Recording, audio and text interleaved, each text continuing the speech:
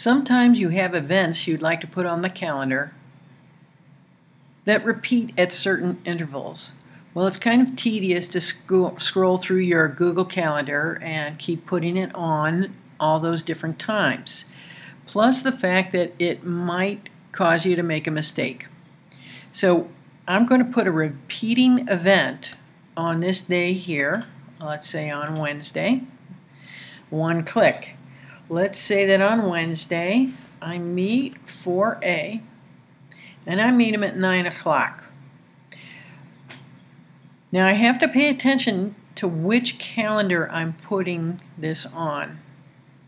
When they say calendar in Google Calendar, they mean which layer of the calendar.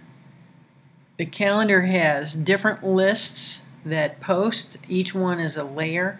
So I'm going to put it in the Computer Lab sign up. This is going to be handy because if somebody would like to sign up to use the Computer Lab, they'll see that I already have an event going on there at this time. But I haven't put in the time yet, so let me edit that event. It's not an all-day event. It is a 9 o'clock event. And let's say that it's over at 9:45.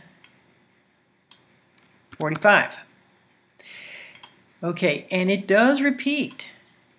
It repeats every week.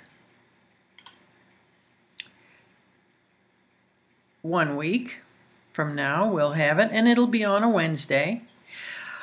I'm going to finish it up though at the end of the school year. Whoops, not that late. How about this? There. Now I'm done. Save.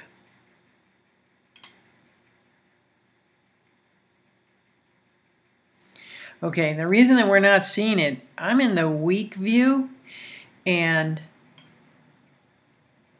I had to scroll up a little bit. These items above, these are listed as all-day events. They do not have a time with them. Okay, now let's say that next week on Wednesday, I'm not going to meet for A because they're going to be on a field trip. So the Computer Lab is available if somebody wants to use it.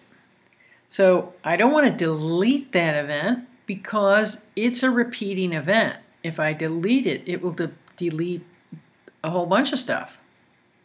Well, let's see what happens. Delete. Oh, okay. Only this instance.